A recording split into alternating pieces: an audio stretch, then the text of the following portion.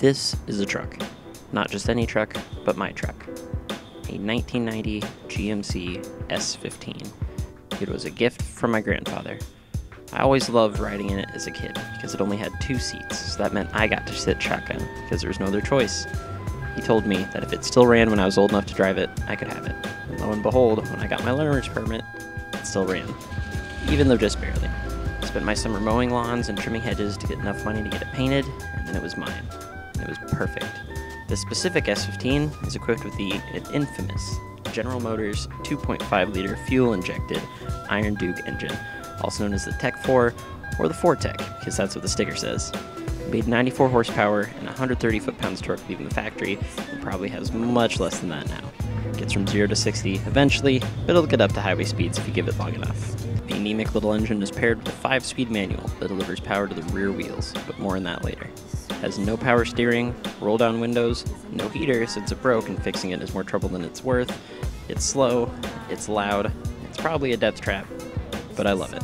A big part of what made me fall in love with this machine, despite its many flaws, is that gearbox. Knowing that I would inherit this truck someday, I had to both learn how to drive and learn how to drive and operate a manual, all at the same time. I spent many frustrating nights in my mom's car, barely being able to get it moving around a parking lot, but it was a labor of love, one that proved to be well worth it. I feel like I'm at one with this machine when I'm driving it. I'm in total control of getting it around town. The lack of power steering makes it annoying in parking lots, but makes me feel so connected to the road under the wheels at speed, it's very well worth it. The truck doesn't do anything on its own. Whatever it's doing, I'm making it do it. Many things have broken on it in the 7 years that I've owned it. The repair manual my granddad bought for me when he gave me the truck is certainly worse for wear. But for me, it's all worth it, knowing that I'm keeping this thing alive. This adds to my real reason for loving this vehicle. It's a product of its time. Even though it doesn't seem that old, it shares the same design with models dating back to '83. It's a product of the 80s and 90s, and it shows. From the boxy exterior to the bulb-lit instrument panel with a speedometer that only goes to 85, it's often the oldest vehicle on the road around me, and I love seeing it juxtaposed with all the crazy big, futuristic cars coming out today.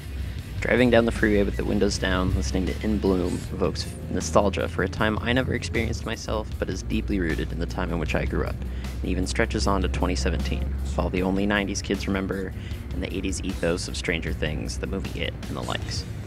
This truck has gotten me everywhere I've needed to go over the past 7 years, and I've loved every second of the journey. It's carried my drum set to all my gigs, all my belongings every time I've moved, and all of me and my friends' couches throughout the years. It's well worn in and showing its age more and more every day, but it only has 130,000 miles on it, 50,000 of which being driven by me, and I'm going to do my very best to ensure that it has many more to come.